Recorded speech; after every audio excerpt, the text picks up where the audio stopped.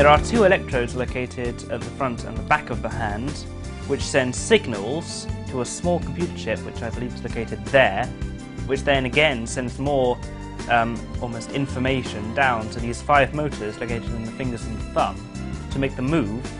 or an equivalent to the grip patterns.